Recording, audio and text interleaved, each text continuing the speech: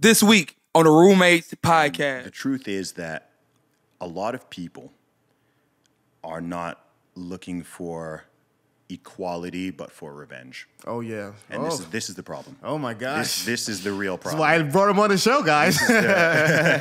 This is the real problem. This is amazing. Right? You see this with certain radical feminist groups. We're going to get into this. It's all good, man. I'll take the bullets gladly. You see it with some, kind of radical pro-black to the point of anti-white groups, right? There's nothing wrong with being pro-black or pro-woman, technically. Mm-hmm. The problem is if by pro-black you mean anti-people who aren't black, that's a problem.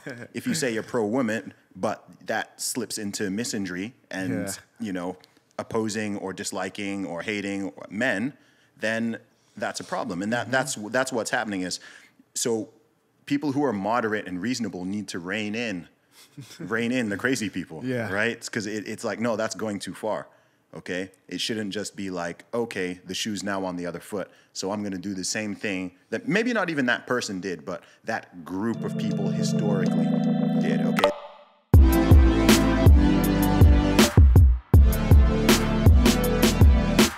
Yo, and we're back. We are back. What's good, everybody? This is Hafiz, and I am in Atlanta, Georgia. Really excited about this new up-and-coming roommate because, guys, you know what? As you travel the world, you meet a lot of amazing people. Some not as amazing as others, but you do meet a lot of really amazing people. And then occasionally you meet people who have very similar backgrounds of you, but they're from a totally different continent. And the things that you've learned and the ideas that you've gained in life, they've also learned these things. They also believe a lot of the very similar ideas. And this new roommate is somebody who, man, I really found a huge connection with, hearing him talk, hearing him share, hearing him engage in the world. And I'm really excited to bring him onto the show to have a lot of fun as well as a lot of intellectual conversations. And guys, please welcome to the show the one and only Zuby. What's up, man? What up, man? Thank you for having me. What's the full name? Zuby Chukuli Sebukawi Deswe. Okay, let's go. But you can call me Zuby. So, Nigerian, shout out to Naija. Yeah, man. Evo, Evo Tribe, shout out Francis. One of my best friends, Francis, is Evo as well. So okay, cool. I think everybody has a best friend that's Evo. Or they should if they don't. So, Zuby, I know who you are. So for the people who don't know who you are, can you give us a bit of an elevator pitch synopsis? No problem. So my name is Zuby. I'm an independent rapper based in the UK and born in the UK. I grew up in the Middle East, and my family background, as you've said, is originally from Nigeria. I'm also a creative entrepreneur. I run my own podcast every week called Real Talk with Zuby, where I have fascinating conversations with interesting guests, as you do. I also am the author of the book Strong Advice, Zuby's Guide to Fitness for Everybody. I also do a little bit of public speaking and working on some other stuff here and there. So overall, best known as a rapper and a creative entrepreneur, I guess. I like it. So Zuby has been somebody who is funny because I'm very picky when it comes to what I put in my ears. As weird as it sounds having a podcast, I don't really listen to a lot of people talk. Okay. I'm very picky. So it's really challenging at times for me because just so many ideas are so bad, in my opinion. And I remember I saw a tweet by you. We'll talk about that tweet later. Okay. Well, let's make them like you first before they grow to hate you. But I saw a tweet by you, and that's when I kind of was put on. You were put on my radar, and then afterwards, I was starting to see videos of you pop up, and I saw a couple clips. I thought, okay, this guy's kind of cool. And then a bunch of people were reaching out like, yo, you got to get this dude on the show. So I'm really excited about bringing you on the show because I'm really curious to some of the ideas that you have, and I'm really curious to just how similar I feel like our background has allowed us to become. And so one of the questions I have for you is, as a musician, you're constantly making music based upon the worldview that you're founded upon, for the most part. So in regards to your unique worldview, which we're going to get into as time progresses, what led you to believing and having the ideas that you currently have today? Wow. I think the way almost anybody would answer that question would be somewhat similar. I guess it's a combination of nature and nurture. I've got my own specific personality type that I've always had since a kid, and then my own experiences, my parents, my family, the different countries I've grown up in. So I was born in the UK. I grew up primarily in Saudi Arabia.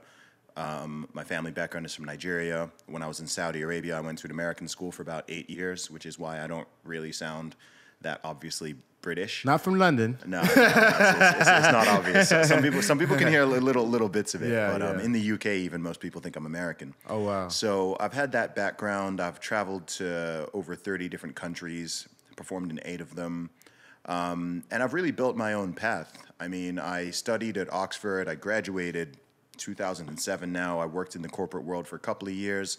Then in 2011, I took a big leap and decided, you know what, I'm going to go and pursue my music full time. So I've kind of just been on this journey that I've been leading myself on, not something anybody told me to do or necessarily even suggested that I do. But I feel like I have a calling, and I've been given a particular brain, a particular mind, a particular skill set that over time I've come to understand how unique it is in that regard. I get asked that question a lot, you know, how do you, sometimes people even ask, like, how do you think the way you think? And I'm kind of like, man, I don't know. And I didn't know that it was anything that special until relatively recently, when I've been going on some of these big podcasts and interviews and things like that. And people are like, man, you've got a really unique take on things. And, you know, I always kind of assume that a lot of the stuff, I mean, I still think that a lot of the stuff I believe and a lot of the stuff that I say and a lot of the stuff I put out there is somewhat common sense. Yeah. But but like we're certainly living in a time and a place where it is actually pretty uncommon. That's how it seems. So it took a long time for me to realize, oh, actually, what I'm doing and what I'm thinking and what I'm saying here is unique, and people value it. People want to hear it. So as I learned that, I started just putting it out there more. Anyone who knows me personally, anyone who I've spoken to in private would be like, oh yeah, Zuby's always been like that. You know what I mean? But I just started putting it out there more in public and seeing that people like it, people respond to it, people feel that a lot of the stuff that I say and do is necessary. You know, even being here in Atlanta for the past 5 days, I've been at this hip hop conference, and firstly, it's been interesting. So many people who recognize me from seeing me on the Joe Rogan podcast or the Candace Owens show or the Ben Shapiro show or the Rubin Report, and so that was interesting for one. But then secondly, the amount of people who came up to me and were like, man, like, what you do is necessary. Like, what you're saying is really important and stuff. So I'm like, okay, cool. Even if not to me, it doesn't always seem that special or profound. If that's what it's doing for other people, if it's helping to embolden and inspire and motivate and, you know, help other people in any way, then that's incredibly important to me. That's why I became a musician in the first place. I wanted to use my voice for positive change, to have a positive impact and influence on people. That's why I've never rapped about a lot of the negative stuff that a lot of people, firstly, that's not my life, that's not my background, so I'm not going to pretend I grew up in the hood and I was gangbanging and stuff like that, because that's totally fake. But then also, it's like there's so much music and content out there with negative messaging, so why would I want to add to that? Why don't I use that same ability, use that same voice, but do it in a way that is positive to people and they can benefit from it in some way? No, that's good, man. A lot of things as you were talking just stood out to me, and I'm trying to think about which direction do I want to take it. So let's go here, because do I want to start there? Yeah, okay. I'm trying to think if I want to start in this direction or not, but I think this is a good direction to start in. So for the people who don't really know too much of your background, you put out a series of tweets and, you know, kind of poking fun at the status quo and the current conversations in society, which a lot of people believe are leaning towards a specific direction. Mm-hmm. And as much as we claim diversity and how much we love it, we actually like people who look different from us but believe the same thing. Mm-hmm. and we talk about the importance of the diversity of thought, but most people are not really having diverse conversations, diverse friends politically, religious-wise, ideologically. And so and that's kind of was your, so to speak, rise to fame was kind of, poking satire at the political status quo and the, the ideological idiosyncrasies of today. And one thing that I noticed is for a lot of people who supported you and brought you on their show and was interested in talking to you, from my opinion, I could be wrong, a lot of these individuals were white. And I didn't see as much enthusiasm, interest, support, curiosity from your story from those in the Black community. So my question to you is, why do you think that's so? I think some of it is simply numbers and demographics. Yeah. I'm from the UK. I'm in the US now. Both white majority countries. Yeah. The majority of people who are running these big podcasts or doing these shows or on the news or whatever. It's primarily there's a range of people of different skin tones on there. But if I'm living in the UK, I'm not going to be shocked or surprised that it's like that. So some of it is simply numbers and demographics.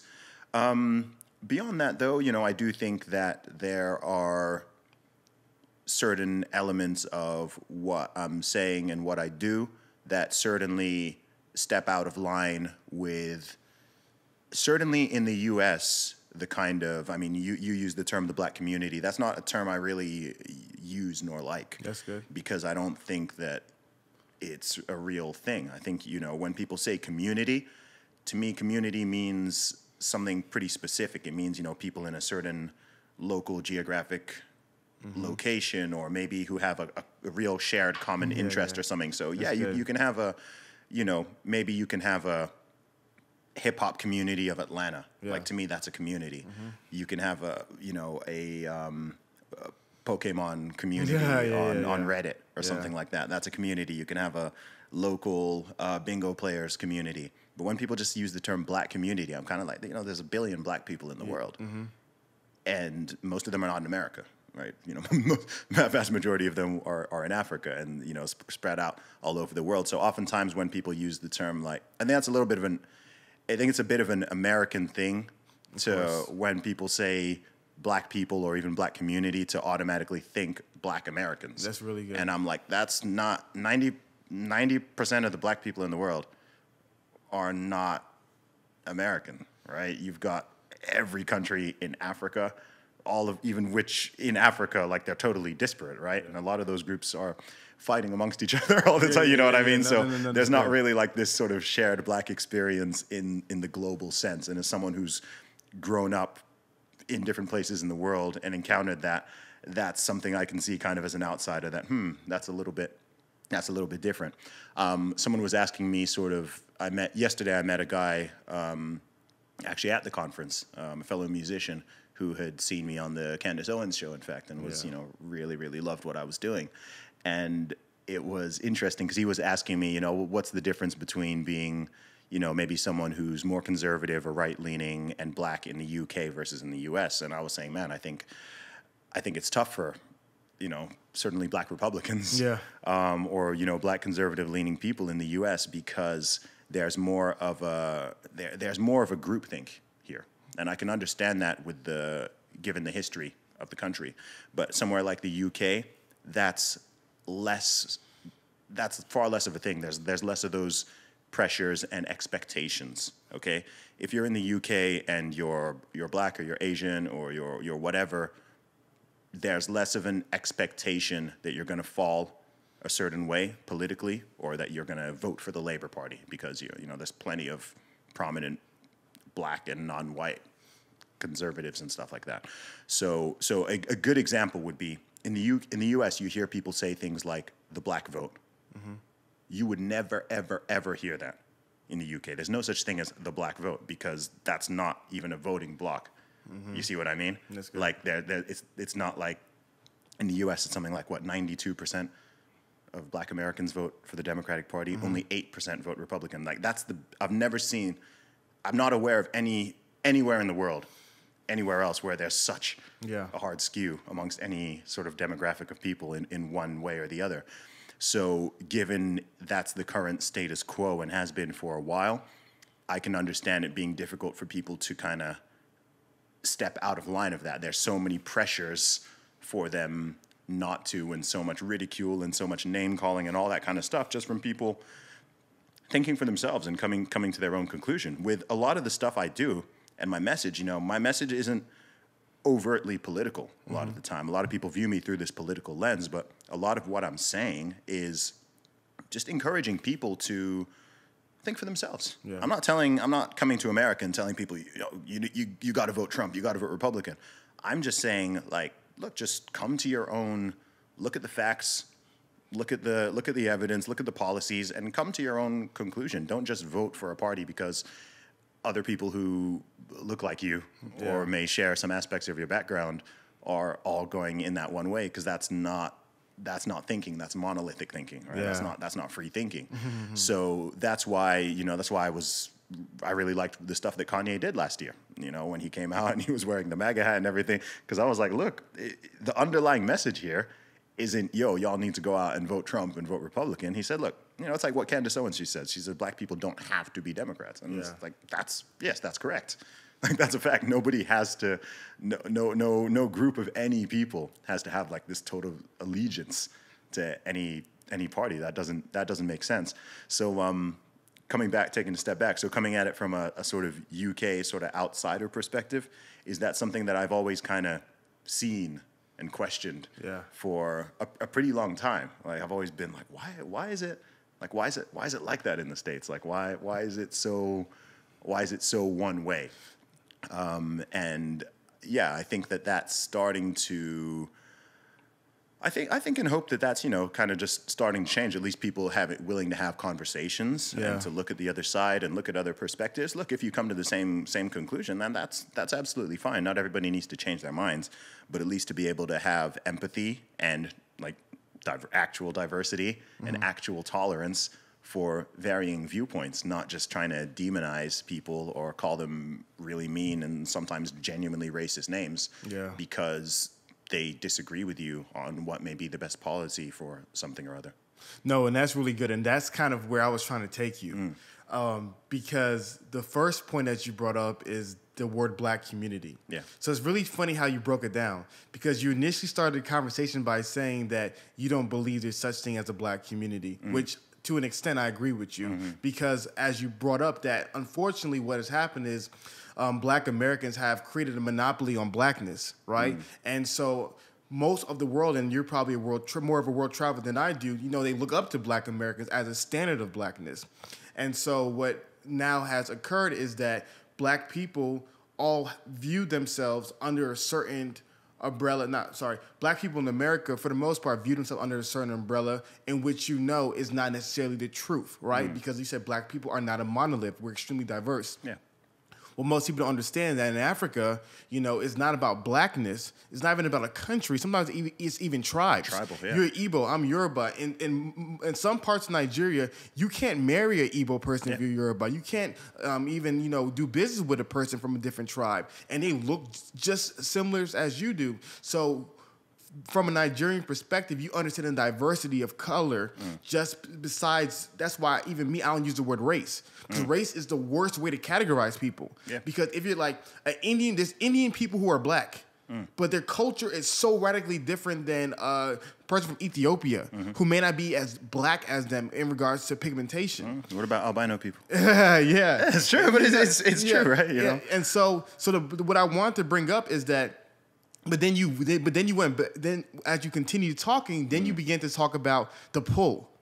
And the pull for people to all feel like, because I'm this color, I must behave in this way.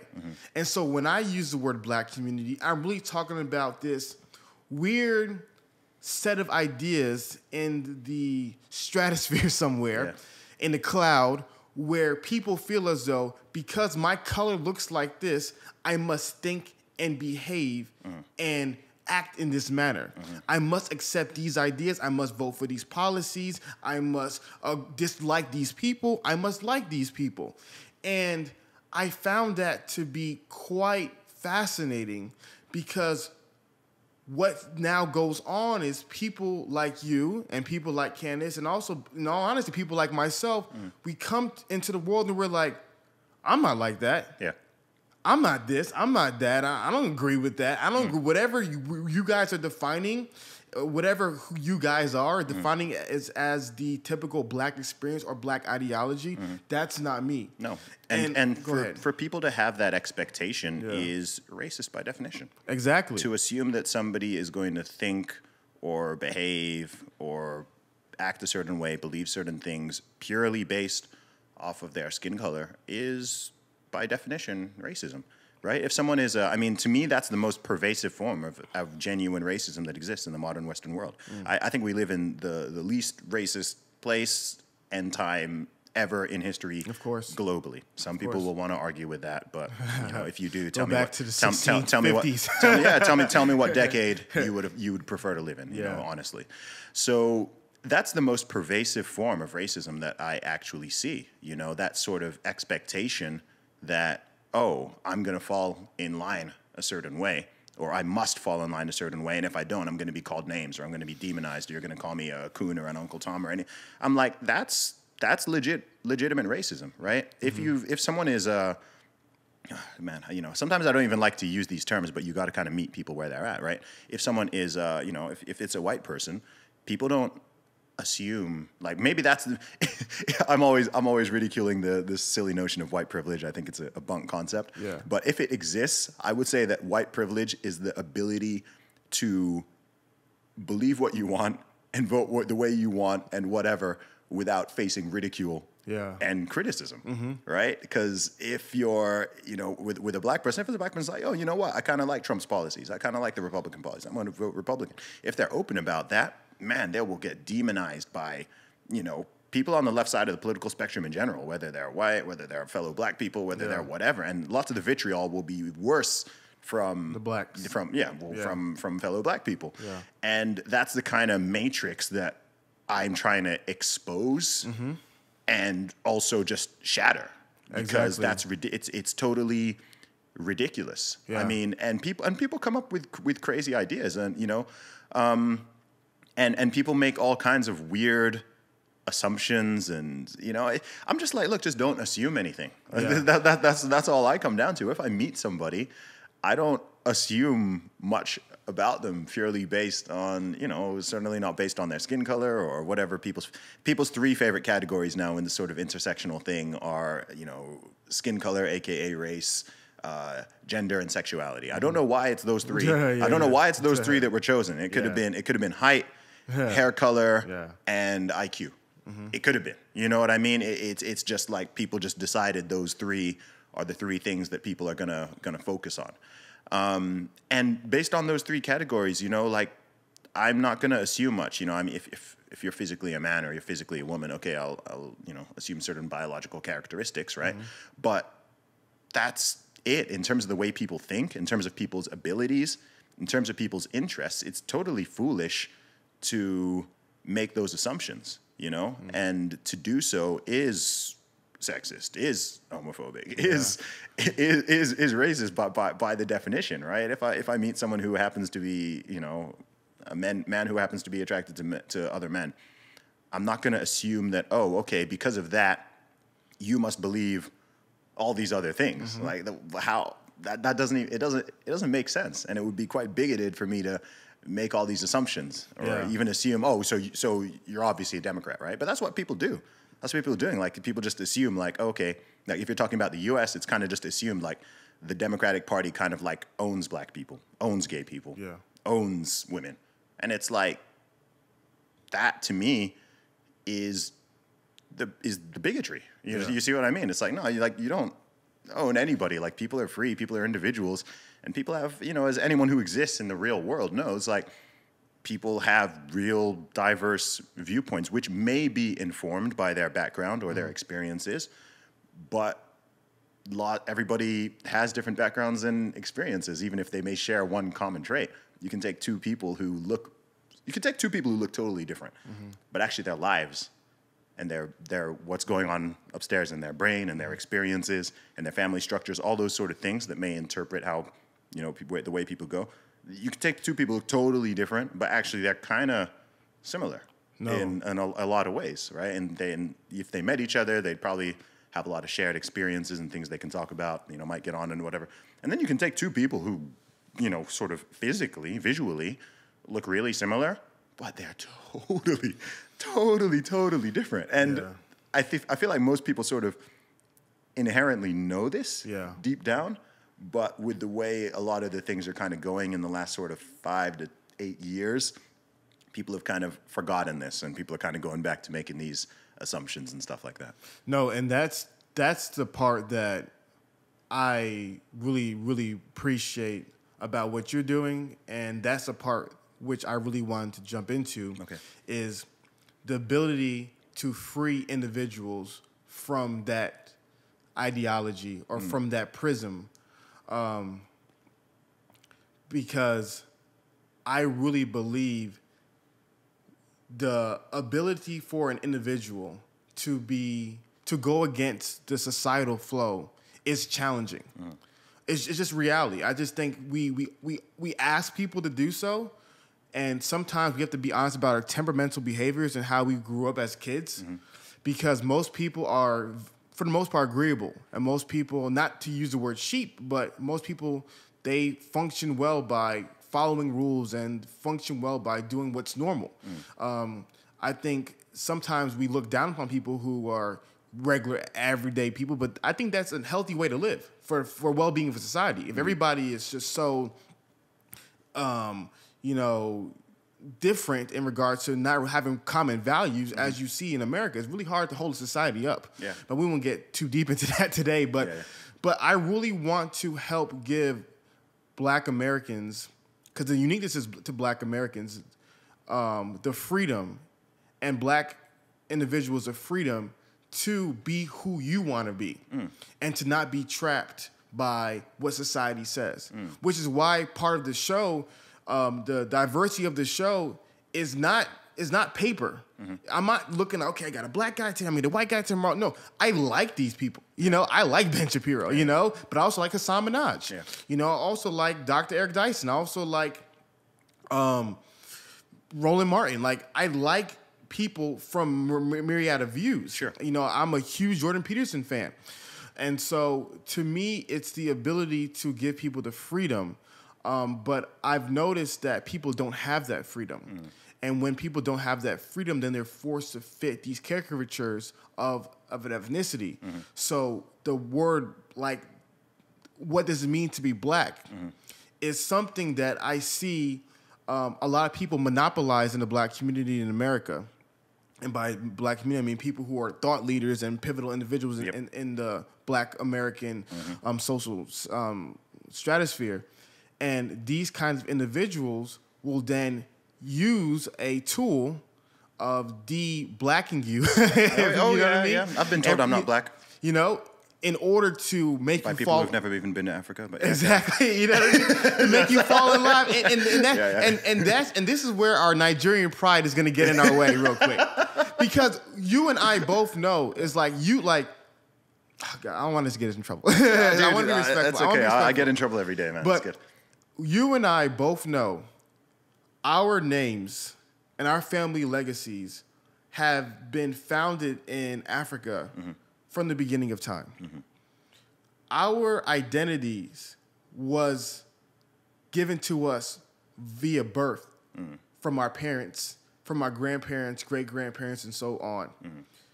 No person has the ability to rob you of your identity. Of course not. Of who God made you to be. Of course not. No one has that power from you. No.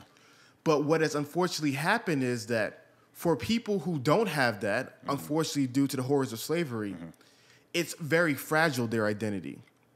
So it's very easy for someone to question it because they themselves don't know who they are. Sure. So when a lot of people in Black America's identity is founded upon the color of their skin and their Blackness, whatever that may be, that is rooted upon societal approval for what is Black. Because in all honesty, Black The idea of being black was created hundreds of years ago. Sure. So you and I, you can't take that from us. Like nobody can tell. Like it's just like you can't. Like I'm Hafiz Bahoku. You know what I mean? Like, what are you talking about? Hafiz Omatayo Bahoku. Like you're not. You're gonna tell me I'm not what? Like you have. I'm sorry. No offense. Your last name is like Washington. Like you're not. Your last name is Washington. You're not gonna tell me. You're not gonna rob me of my identity. And so, people like you and I, because of our background and our family foundation, we're so firm on that. So nobody can question. Like it's preposterous for somebody to question that. But for other individuals, it's not as easy. And for other individuals who are in America, there really are there's a lot of fear to go against the status quo. And I'm not just talking politically. I'm not talking about voting for Trump. I'm not talking about anything. I'm just saying going against whatever being black is. So for individuals who are trapped in that unfortunate prison in their mind, what would you say are things to be able to do, or what we can do to encourage them to not be limited by societal standards of what it means to be black? Wow. Well, I think, you've nailed a couple of things there, because I believe the greatest fear amongst human beings in general is fear of judgment from other people. If you think of things that people genuinely want to do or desire to do, but they don't do, whether that's starting a podcast, starting a YouTube channel, creating a business, whatever it is, the biggest fear is fear of judgment from other people. People think it's fear of failure. It's not. It's linked, right? People only fear failure because they fear judgment from other people. Exactly. Man, what if I start a podcast or a YouTube channel and no one tunes in, no one listens? That's what people fear. So that is something that, depending on some people's personality types and their boldness and their assertiveness and their ability to catch flack and take criticism, it's going to be easier and harder for different people. I'm fortunate in the fact that I'm not someone who greatly cares. Yeah, I can tell. I just don't really care. I can take thousands of critical comments and tweets and like some of them very, very hateful, some of them very, very aggressive. I can see them and laugh. And I'll share them with my audience and be like, look at this crazy one. Yo, check this out, guys. You see what I mean? And I've built that up over a long period. I've been a musician since 2006. So I got used to early, first time I put stuff out, and when I saw people commenting like, man, this is kind of whack, or oh, this guy sucks, or this guy should quit, it kind of hurt to begin with.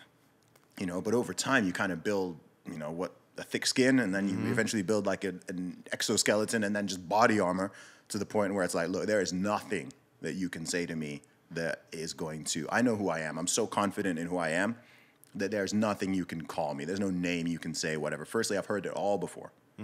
And secondly, by calling me that, all you're doing is revealing something about yourself. Because if you call me something that I'm not, why would it bother me? Like, I'm not that thing. So, like, you just look silly. In fact, you're kind of being an a-hole for calling me that thing. It's like calling Shaq a midget.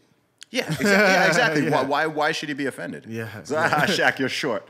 It's like, okay. you know what I mean? It's like, you know what I mean? So it's just silly. So in terms of how to help people kind of break through from that sort of mental prison, I wish that you remember that comment that Kanye caught so much flack for last year, where he said slavery was a choice, right? Yeah.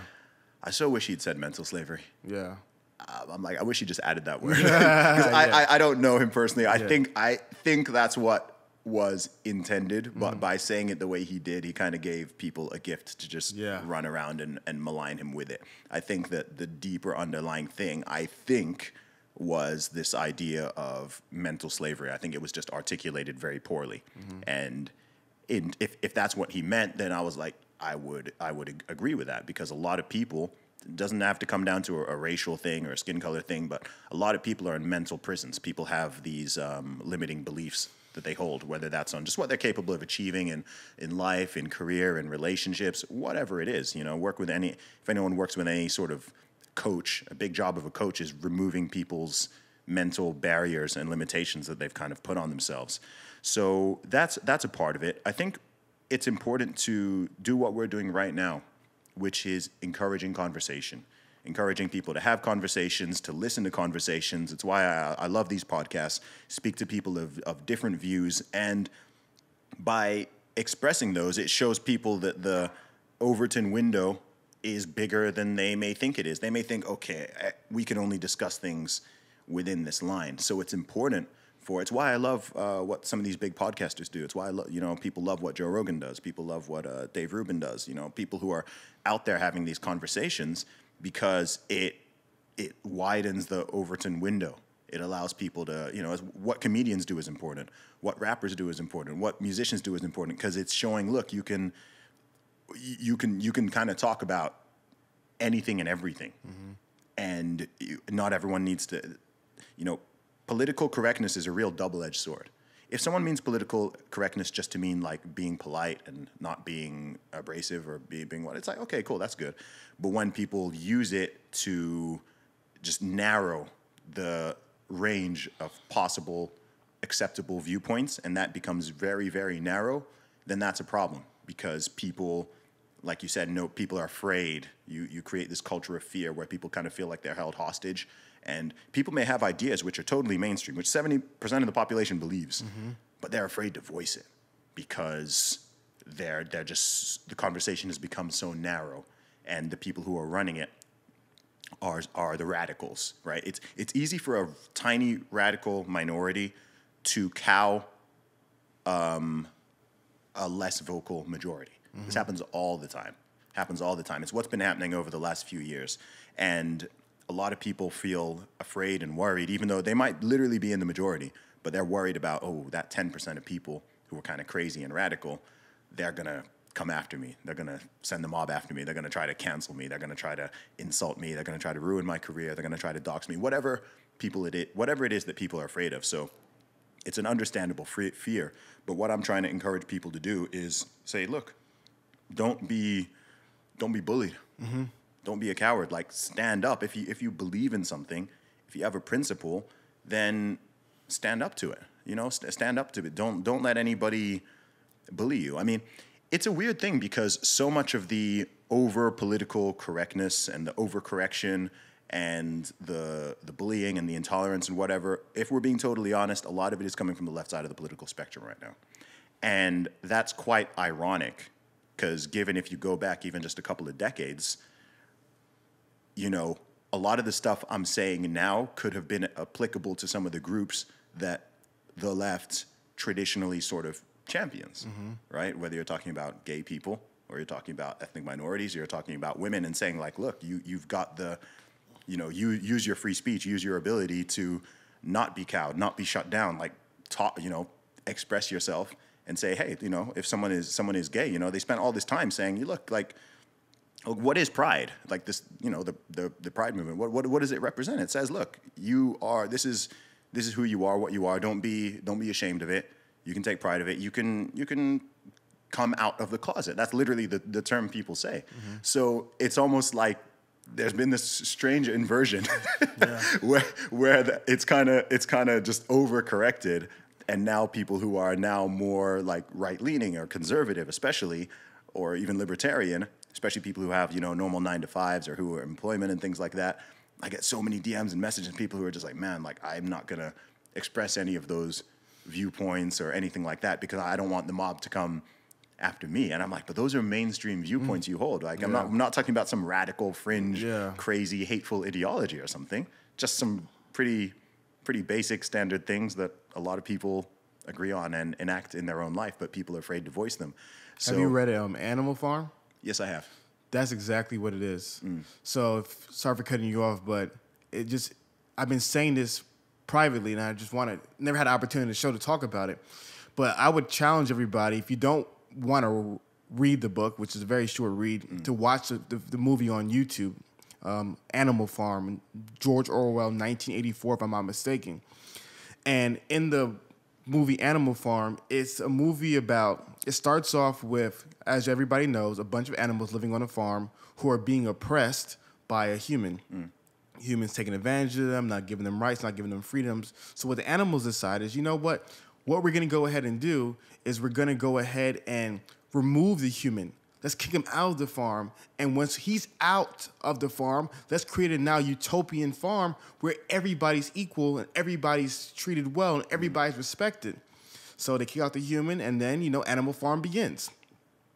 What ends up happening is that they start making up all these rules.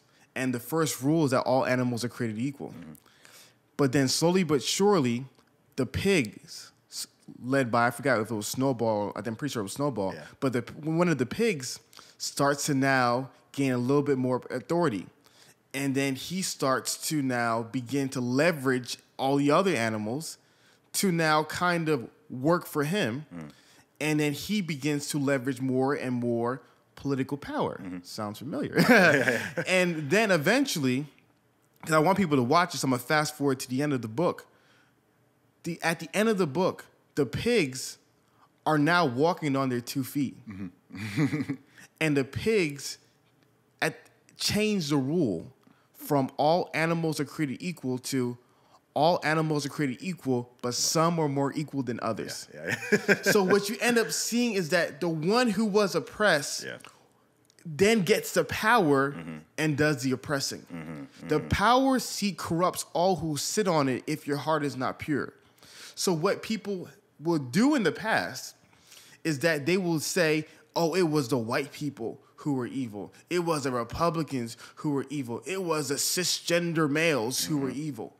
But what they don't understand, it has nothing to do with their gender, their religious worldviews, nothing to do with their ethnicity. Mm. It had everything to do with that if your heart is not pure and you're in power, you're going to take advantage of those who are not in power. And so whether you're a male, whether you're a female, whether you're gay, whether you're straight, whether you're Christian, Muslim, atheist, Buddhist, whatever it may be, you are corrupted and you will then abuse other people. Mm. So now what we see going on, in my opinion, in more left-leaning, amongst more left-leaning individuals, is now that they have the power, now it's time to bully those who once bullied me. Yeah, I mean, a big problem is that I agree, literally everything you've just said is super duper on point. It's something I've observed myself. And the truth is that a lot of people are not looking for equality, but for revenge. Oh, yeah. And this is the problem. Oh, my gosh. This is the real problem. That's why I brought him on the show, guys. This is the real problem. This is amazing. Right? You see this with certain radical feminist groups. We're going to get into this. It's all good, man. I'll take the bullets gladly. You see it with some, kind of radical pro-black to the point of anti-white groups, right? There's nothing wrong with being pro-black or pro-woman, technically. Mm-hmm. The problem is if by pro-black you mean anti-people who aren't black, that's a problem.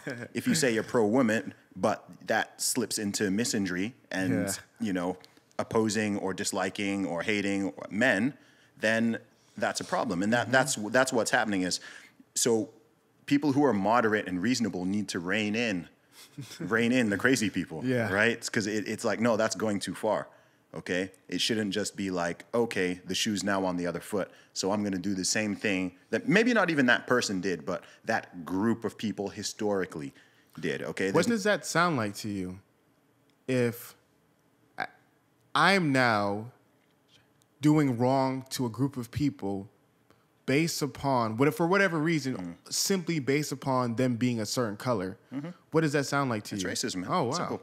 Simple. Yeah, it's the same thing, So this is something I've observed over the years. I mean, I think we reached I want to say like the golden age was almost like maybe the mid-90s to the mid-thousands. I think like people had kind of worked this out and the balance was right. You kind of feel like a lot of the stuff that we're talking about now, it's kind of been in the last 10 years that a lot of these ideas have really sprung up, and people had kind of gotten over the race thing, and then like people are trying to drag, it was a big thing in the past, massive thing in the past, huge problem, okay? And then you kind of reach this level where it was like, oh, you know what? Like most people were kind of, oh, you know what? It's not that big a deal. Like I find myself involved in conversations about race and just the whole idea and the talk way more now than I did in 2009. Mm-hmm. You see what I mean? And the world hasn't gotten more racist. There's not more oppression. There's no group that's being more oppressed now in 2019 than they were in 2009. But there's been this intentional heightened consciousness, right? People are trying to force white people to understand that they have this thing called white privilege and that they should feel guilty about it and that they need to atone for it and they need to self-flagellate and all this kind of thing. There's people pushing that. And then there's people telling, black people that, you are oppressed or you must recognize this and, we must atone for this. And now people are talking about reparations and all these kind of things. And I'm kind of like, man, I thought we'd kind of moved past, we'd move past a lot of these ideas. Why are people so keen to put this back in people's heads? If I am a black man, why would anybody want me to think that I'm oppressed? If you're a woman, why would, if I wanted to hold a group down, do you know what I would do? If I wanted to hold women down, do you know what I'd do? If I wanted to hold black people down, do you know what I would do? I would convince them that they're victims and that they're oppressed. Why? Because then it becomes self-serving. Once they truly believe that, then they will continue to hold themselves down. You don't need to do anything. So I think it's very insidious. That's why I oppose some of this stuff so much, right? If you're trying to go out there and convince, you are, why would someone who wants the best for you want to convince you that you're some kind of lesser than? Yeah, that you're a victim or that you're somehow, you're somehow lesser than or you're at some disadvantage or something. Even if I don't think it's true, but even if it were true. Okay, even if it were true, let me play into some people's arguments. Okay, let's say that systemic, institutional, and just real life, straight on racism were still very, very rife in the UK or America. Even if that were true, you would still, the best way for individuals to still succeed and flourish would be to encourage them to work hard and educate themselves and do well and make good decisions and push for some of these things which shouldn't necessarily even really be conservative principles, but which now sort of seem to be viewed through that lens. Like, okay, maybe you're at a little bit of a disadvantage, but if you work hard and you make the right decision, the world ain't gonna stop you. You can get through all that. So I think that now, I don't even think that I don't believe that society in 2019 is generally structured to hold down anybody, regardless of their skin color, their sexuality, and I see enough evidence day to day that that's just not the case, because you've got millions of successful people who are coming, just succeeding in all ways, shapes, and forms, and most people just don't care. People just don't care. The average person, they're not gonna, if they enjoy your podcast or they like your business, or people aren't going to be like, I'm not going to eat at that restaurant that's owned by a black guy. Nobody does that. Yeah. Nobody thinks like that. And it's like, I'm not going to buy that thing as it was created by a woman. No, but maybe 0.001% of people who are just totally weird and just, genuine bigots think like that. But it's so rare. It's so rare, but people are still acting like that's how the thing is. There's these huge barriers, or there's no barriers. Nobody cares. And I think people have that and they use it as an excuse. And it's it's a get out jail free card, right? It's a get out card. It's like, oh, well, I failed, but you know what? It's because society's racist. No, that's good. And no. I want to jump into two different things. And I actually want to play devil's advocate for your last point. Yeah, please do. But the first point that you brought up was really good, because you talked about most people don't want equality. What they want is revenge. And I don't think most people. Okay. Some people. Okay, let's clarify. Some people. And that's really good. And let me tell you why I like that, what you said. What I've noticed is that if somebody has hate in their heart, the way they win is by putting hate in your heart. That's how they win. They've won. If they're able to transfer their hate from themselves to you, you are now just like me. You are now the same visceral, angry, miserable, bitter, frustrated, despicable person as I am. Because now my hate has gone from me to you. And then you will then pass that hate on to your children and vice versa and so on and so forth. So what I've seen, as everybody knows, is that hurt people hurt people. That's a common phrase that I think is one of the few objective things that most people can agree in today's world. And obviously there's always the exceptions to the rules. But that's really true. And what people don't understand is that hate always has a justification, whether it's reasonable or not.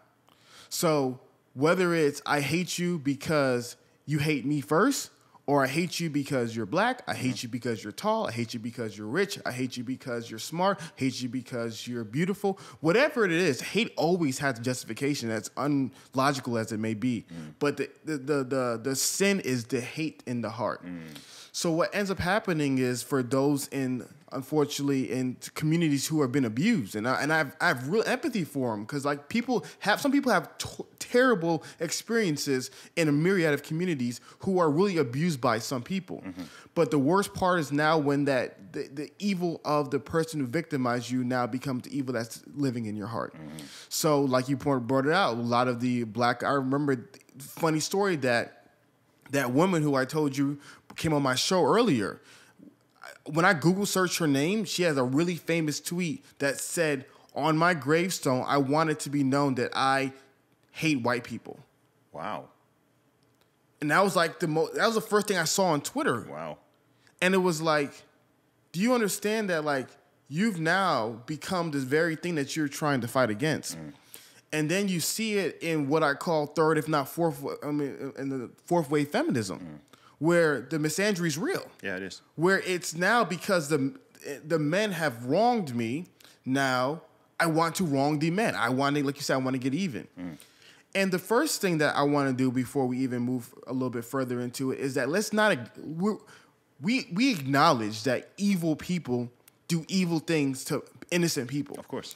The reality of it is they do it to all kinds of people. Of course. Whether you're Christian, Muslim, Jewish, Buddhist, Hindu, agnostic, whatever ethnicity, whatever sexual orientation, people are going to do evil to certain people. And then sometimes, unfortunately, we see it in slavery. We saw it in Nazi Germany. They group individuals into one group and they abuse them. I was literally, what you just said, my last sentence, what's been in my brain as you were just been saying this, is a big problem for a lot of people is collectivist thinking. Okay? So whether that's collective guilt, collective blame, collective responsibility, I don't believe in those things. Yeah. I don't believe in those things, right? It's individual, okay? If I don't know, I had some bad experience when I was a child and a woman was horrible to me, or a white man was mean to me, or whatever, right? That's on that individual. That individual is the person who is responsible for it and who I would blame for that action. Lots of people now are taking this and they're using that to paint an entire whole demographic of millions or billions of people who had absolutely nothing to do with that incident, and paint the picture that way, okay? So you'll see this, you know, when you get some of these, you know, using your example, some of these angry feminist type women, okay? Realistically, what has happened with some of them is a man has wronged them at some point in their life. It could have been their father, an ex-boyfriend, their husband, I don't know, okay?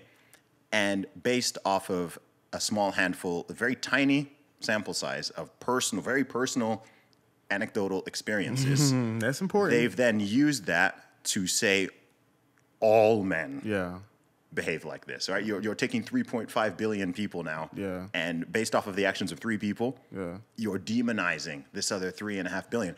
It happens on the other side too. You get some angry dudes who, when you see it when people say, whenever someone says all women, all men are like this, incels, or all men, all men are like this, or all women are like. I'm like, no, like, right? No, or all white people are like this, all black. I'm like, no. You've had an experience with some individuals, and then, but you can't then use that to paint an entire demographic. It's totally ridiculous. I feel the same thing with when you have people who are, say you get these kind of like super woke white progressives who are, you know, like just guilty. They're almost like ashamed of being white, and they're, you know, trying to atone for, and I'm like, you didn't do it, bro. Right? Like, I'm like, you didn't do it. Like, you will never get me to apologize for something I did not do. No, I'm not apologizing for something. If I do something wrong, if I wrong somebody, I'm happy to apologize. But you're never going to get me to apologize for something, if some evil man somewhere in the world goes out and attacks a woman or rapes a woman, okay, he's the one who did it. Yeah. You don't then take that and use it as a cudgel against all men and say, oh, this is what men do. It's like, no, that's what that guy, what that one guy did. And you've got a justice system which should punish him accordingly if he's guilty for it. You don't then just, it's one of those things that to me, it's like so obvious. And then what also happens is confirmation bias then kicks in. It does. So then what you begin to do is is confirmation bias, and you try to rationalize what happened. Mm-hmm. So what confirmation bias does is like, I wonder if anyone else experiences that. Mm. And then when you hear a story in the news, and this is the best way. Yeah. So it's like, let's say you're a middle-aged white woman living in Ohio, let's say Columbus, Ohio. You don't really interact with a lot of black people. Mm-hmm. And, you heard a story or you had a negative experience with a black person. Like, well, man, these black people are bad. Yep. Then you watch the news. And then what do you see? One black person commits a crime, 2 black people commit a crime, 3 other. And now first you use your anecdotal experiences, and then you use the stories in society to now confirm your biases. Exactly. You won't begin to investigate what other positive stories exist. You just simply want to focus in on the negative. And like you brought up, that's what a lot of these people do. Mm-hmm. They then begin to focus on all these negative things. Because in all honesty, like, it's just a really hard conversation to have, because I love the point that you brought up. We have this collectivist thinking where we really believe that everybody is, going back to the point with blackness, everybody is this. Everybody is A. Everybody is B. Everybody is C. Because what somebody once told me is it's a way, I forgot who it was. I think it was Shan Booty, where he said it's a way of human beings rationalizing, it's a defense mechanism to protect ourselves. Mm-hmm. So, for example, is if you're wandering the forest and you see a mushroom and it has spots on it, and then you eat it and then you get sick, then you rationalize, don't eat mushrooms with spots. All mushrooms with spots are bad. Yeah, that's right. Yeah. So basically what we're saying is it may be an evolutionary principle to protect ourselves where we have to generalize things for the well-being of our safety. But living in 2019, those old evolutionary ideas that are remnants of our past no longer exist, and they also cripple us. Mm-hmm. Because now what we then do is that very same exact thing. Man hurts me, all men are bad. Yes. Woman hurts me, all women are bad. Yeah. But like you said, we have to free ourselves from that type of thinking. We do, and it's certainly got some, biological wiring in it, and it makes sense to a degree. Okay, if a woman is walking alone at night in a seedy neighborhood, okay, and there's a group of 3 women approaching her versus a group of 3 men approaching her, she probably should, and it would be hard to criticize her for being more wary, more on high alert of the group of 3 men approaching her. See? So there are levels where it's like it's reasonable to a degree, and everybody does it to a degree. Okay? We've all been in situations where that you weigh up the different factors consciously or unconsciously, and you're like, is there a concern here? Is there a fear? Should I be concerned? Someone, if you're walking down the street and someone looking dressed very well groomed, wearing a suit approaches you, you probably perceive 0 threat. You probably perceive 0 potential threat, right? If someone approaches kind of staggering with a certain look in their eyes and they're dressed a certain way, you will naturally just be slightly more, okay, maybe you're thinking maybe he'll ask me for money, or maybe he's going to say something. You'll just be prepared. So there's that level of it. Like you said, it's a really hard conversation to have because it's one of those things where it's like, okay, I can't totally, like, absolutely 100% condemn all of that thinking or say, oh, none of it makes sense or whatever, because there's, to a degree, it's understandable, but a lot of things go too far. This is always the thing. Is a lot of things can just go too far. This is what happens with a lot of movements, a lot of ideas, a lot of ways of thinking, a lot of ideologies people get stuck in. Is you kind of take something that's got like a basic element, kernel of truth in it. Like feminism. That's a great example. But then you run so far with that ball that it's like, wait, hang on. What do you mean? What do you mean all men are? What do you mean all men are trash? What do you mean all men are this or all? Like, no. Like, are men more aggressive on average than women are? Yes, fact. Okay? The reason why, 90% or something of violent criminals, violent people prosecuted for violent crimes are male. But does that mean all men are violent, or even most men are violent? No, it doesn't, right? Yeah. So but people miss that nuance. It's just like, oh, well, look at that, so therefore we can just paint with these really broad brushes. I mean, one thing that I find useful in terms of when people are being silly, like you said of that woman, what she said about her gravestone is, oftentimes if I'm trying to determine if something is, really bigoted or unfairly discriminatory in some way, is I simply just switch out words. Okay, so replace black with white, or Jewish or Asian. Replace man with woman, and see how that sentence sounds. What did you say she wanted on her gravestone? I hate white people. Okay, swap the word white with black. How does that sound? Yeah. Yeah? Swap the word white with Jewish. How does that sound? Yeah. Right? That sounds like Hitler's gravestone. Mm-hmm. Okay, so when people say things like that, I'm like, okay, sometimes I'll do that even with him. I'll be like, wait, just like swap out those words and see how that sounds. So that's a good sign you're saying something that's genuinely like racist or sexist or whatever, right? We want to uphold equal standards. If people want equality, you got to apply equal standards too. You can't say, okay, it's fair, it's okay in that direction. Oh, black people can't be racist. Like that silly phrase, right? Like, so you can say whatever you want about whatever, but then if it's the other way around, it's like suddenly horrible. I'm like, no, it's bad. It's bad in all directions, right? And the fact that someone or somebody's ancestors may or may not have done or said something in the past, you can't then just keep holding people guilty of, it's such a simple concept. Like that's literally how the legal system is based. You do not hold people guilty for things they did not personally do. Mm-hmm. And so many people want to keep on doing that.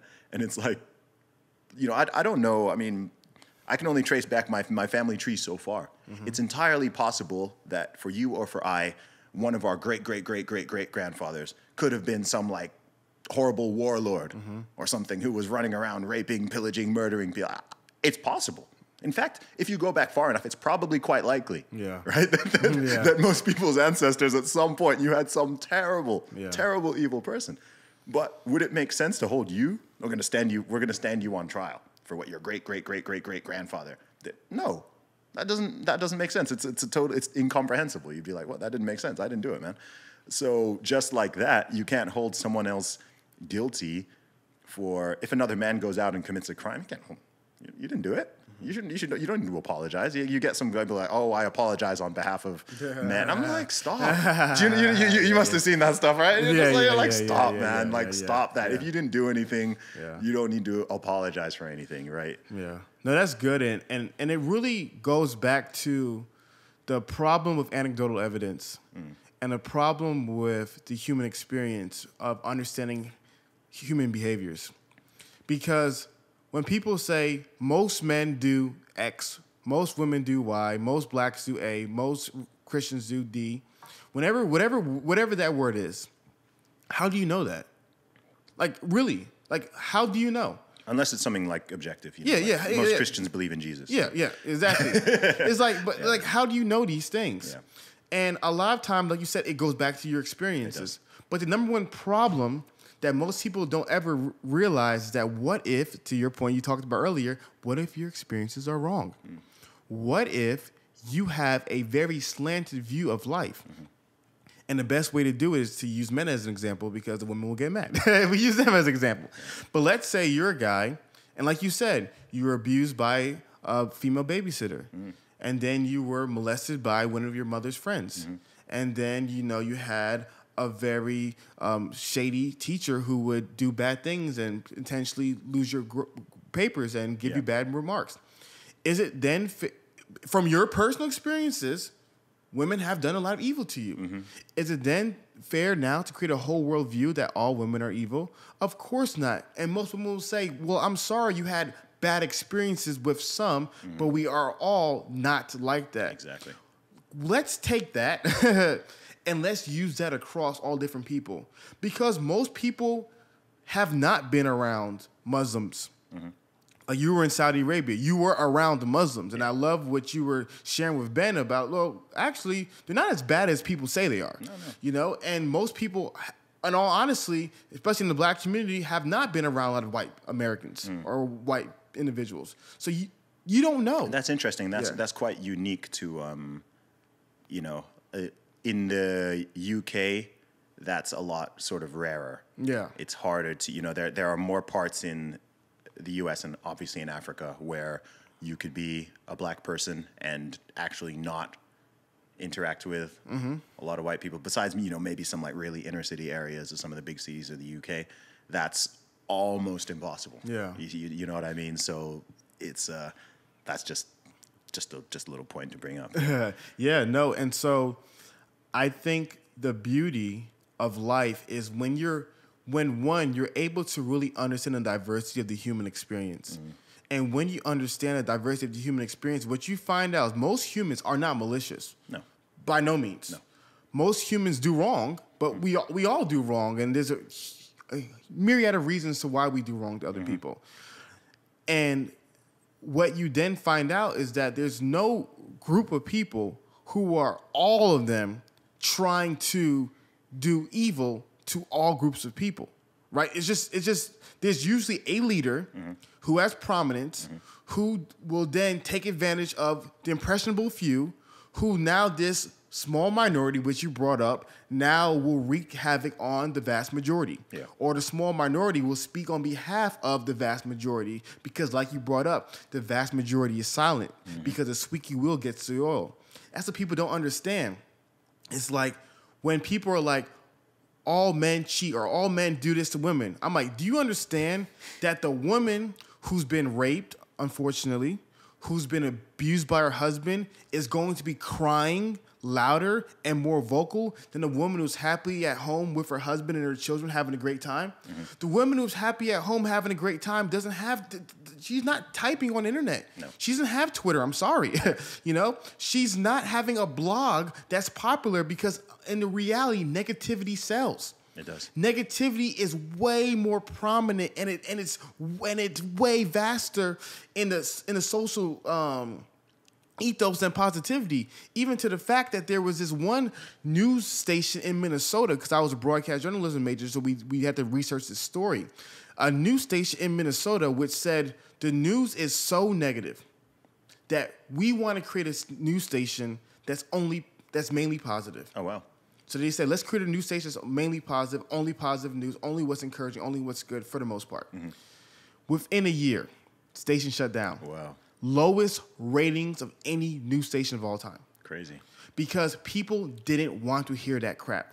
Where's the murder? Where's the rape? Where's the theft? Where's a politician having a sex scandal? Yeah. Where's a war with this international superpower? We want to hear the bad stuff. So what you then realize is that for a lot of people, because of the human, and it's biological, your mind in a primitive world has to know what's bad. I need to know where the lion is. I need to know where the food's going to be. I need to know when the drought season's coming. Your mind has to know what's bad for the protection of yourself today. But in today's world, like you said, now it has negative consequences. And so many people now don't understand the fullness of any group of people, but they simply believe the negative stories of a few. And the best way to understand it, which most Americans can see it, was what happened in 9/11. Before 9/11, nobody thought anything of Muslims. That's true. Nobody really thought of anything. Like, no one just really thought of anything about Muslims, for the most part. No one really cared. Yeah. The moment those few people committed that crime to the World Trade Center and the Pentagon, now the whole country, for the most part, sentiments towards Muslims change. I'll never forget it. I was in school. I know I'm rambling, but I was in school. I was in 6th grade, and at that time I was Muslim because I said I want to be Muslim like my dad. And I was in sixth grade, and I remember there was kids. I was at a black school, and they were like, "Yo, where the Muslims at?" And they were kids looking to beat up Muslims that day. Wow. I remember that. So I was like, I ain't Muslim. I was Muslim today. That's nuts. But they were looking to beat a nuts. Muslim. Now, it's my own anecdotal story, so I won't say that was going around across the country. But you saw the sentiments towards Muslims change. Sure. And so I really, really want to challenge individuals, which I love that you're doing. Yo, let's get out of this group think. And let's get out of demonizing the all because of the behaviors of the few. Yeah, man, you nailed it. You know, literally, you nailed it. I'm like, man, I have nothing to add to that. It's that. I mean, you know, it's entirely possible to understand from a sort of psychological basis why certain things exist or why people think in certain ways, right? Like,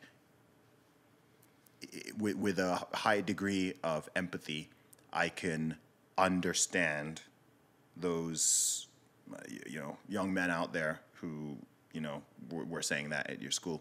Like, I can, from a psychological basis, just knowing how human beings are and, you know, tribal mentalities and things like that, I can understand why people hold those views. I can understand why people hold a lot of different views, but it's still wrong.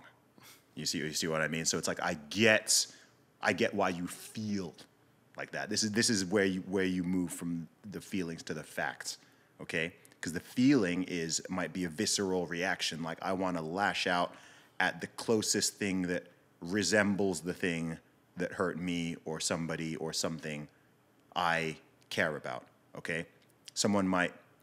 If someone's child gets bitten by a dog, I can understand with a high degree of empathy, I can understand why a guy might just want to go out and kick a dog, just a random dog, okay? Factually, logically, rationally, morally, wrong, stupid, dumb. But you can kind of get where it stems from. So that's why it's important to kind of move out of that realm of everything being run by feelings and emotions to, you know, logic and reason where possible. You know, sometimes emotions are important and emotions matter, and you want to be able to sympathize with people who are going through problems or who have had issues or who have faced abuse or some kind of trauma or any kind of negative experience, right? You don't want to remove emotionality from human beings. But there are times where emotionality and emotional thinking is both wrong and potentially dangerous. So those are the times where it's important to have, you know, just cool, level-headed people around, I guess, to just be like, wait, no, hang on, man, hang on. Like, think about this, right? Think about this, okay?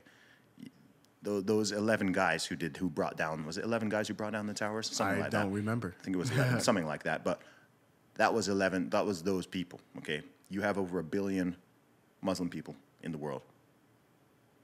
Vast majority who would totally condemn that. And all of them, besides those people, and maybe anyone they coordinated with, who had absolutely nothing to do with that. And when you think of it logically and you go through the logical steps, you'll be like, okay, it makes no sense to go out in school and find Muslim kids and want to attack. Like, makes no sense. There's no logical, right? The logical sequence does not lead to that conclusion. But the emotional one can jump straight to it. So with a lot of this stuff, with a lot of these things we're talking about, it's dealing with emotional people and trying to take them out of that emotional state and just be like, okay, wait, like let's just think about this rationally, okay? You've been through this. You've had negative experiences with men or with women or with whatever demographic of people. But let's think about this logically. Let's move away from the anecdotal and the emotional, and let's just think logically. So I don't know the perfect way to do this, because you're dealing with human beings, man. Human beings have been complicated and irrational from the beginning, as far as I'm aware. Yeah. So you know, you got to remember, you know, you're a Christian. You know, like people kill Jesus, right? That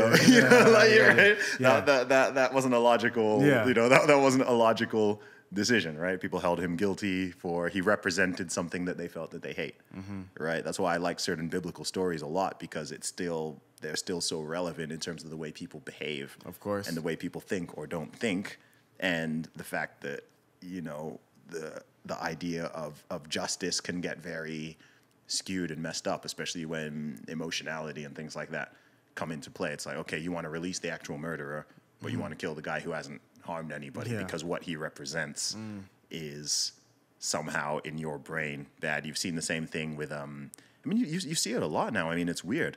I said the quickest way to get demonized in this sort of modern era is to suggest to people that, you know, one is to promote personal responsibility. You will get demonized. It doesn't matter if you're talking health, fitness, finances, anything. Careers, if you tell people to take personal responsibility for their lives, you will get attacked. And I've noticed this pattern. But like I said, that's why I love guys like, you know, I'm a huge fan of, you know, you said you're a fan of Jordan Peterson. I'm a huge fan. I've got a lyric where I mentioned him, in fact, called myself the Jordan Peterson of rap in one of my songs, which a lot of people like that bar.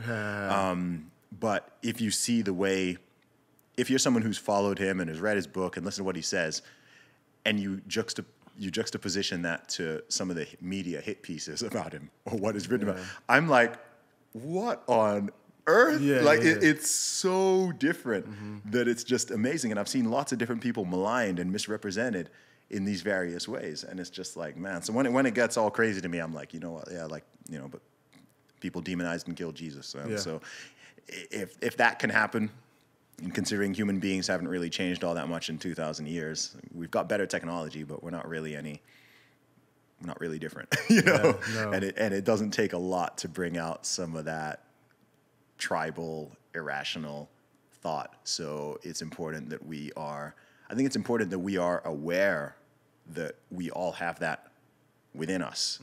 And that way you can kind of keep it in check, right? I think a lot of people haven't sort of done the self-reflection or the understanding of history or psychology just to understand, you know what, human beings are capable, all of us are capable of falling into some really dark places. And then once you acknowledge that, then it's like, okay, I'm aware that somewhere in me, even if I don't feel it right now, even if I don't think I'm that guy, somewhere in me is that ability to do it. So let me make sure I act and behave and I speak in a way that keeps me sort of out of that.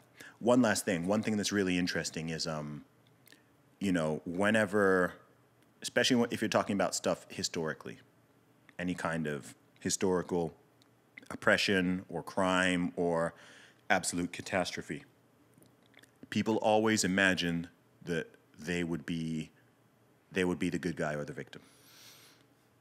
Always. Okay, if people think back to Nazi Germany, Soviet Russia, any kind of genocide, any kind of evil, people always assume that they would have been the good guy. They would have been the one to end slavery, right? If they existed in America 300 years ago, like, they would have been the one to end it. Most people wouldn't. This is just, it's a horrible reality, but it's like most people wouldn't. Most people will go with the status quo.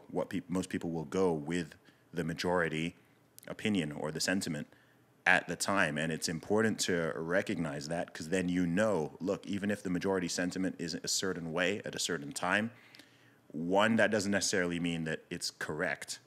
And two, by going along with it, at certain times, if stuff is, you know, super duper elevated, like, it can lead to, you know, really, really, really bad places, because, you know, history, what they say, history doesn't repeat itself, but it rhymes. Okay. And sometimes, yeah, you know, you can see little tidbits of things going on where you're like, man, like, that's crazy, but that's just human nature is human nature. Yeah. And it's a beautiful thing, but it can also be it's like the best thing in the world and the worst thing in the world simultaneously, you know? No, that's really good, and I really enjoy that closing point, because what I really enjoy about the Christian message is that you don't begin by viewing yourself as a victim. You actually begin by viewing yourself as a villain. You don't begin by saying, I'm Jesus. You actually begin by saying, I was Pontius Pilate. You begin by saying, no, I was the one who put him there.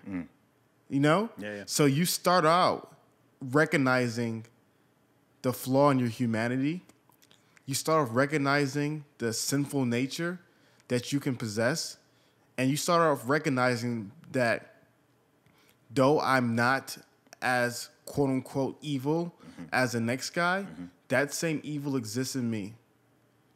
And it's through that you then begin to have empathy for other people. And it's through that where you begin the journey of taking that responsibility for yourself and to grow into the person that God created you to be. And we don't have to go through the history of slavery. Yeah. We don't have to go through the history of women being oppressed in the world and not having the rights to vote and being abused and domestic violence. We don't have to go through the history of those in, the gay community. We don't have to go through the history, because if you're listening to this podcast, hopefully you have a semi-decent education and you know it. Yeah. But what we're advocating for is moving forward. And what we're advocating for is how to create a better tomorrow.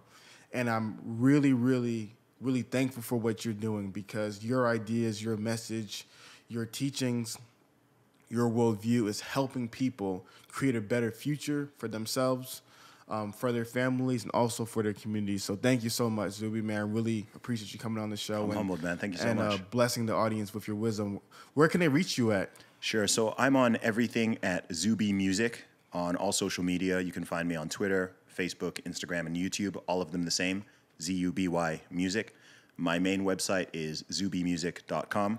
If you want to check out my book or my merchandise, you can also find me at teamzuby.com. And my podcast is available on, and podcast and music available on all the usual channels: YouTube, iTunes, Spotify, whatever you use. Awesome. So, guys, you know how we get down. Make sure you reach out to Zuby. Let him know what about this podcast stood out to you guys. Make sure you show him some support. My name is Hafiz, and I'm joined by Zuby. And we got our roommates, guys. Thank you so much for your support, and have a great day. Awesome, man. That was dope. Great, man.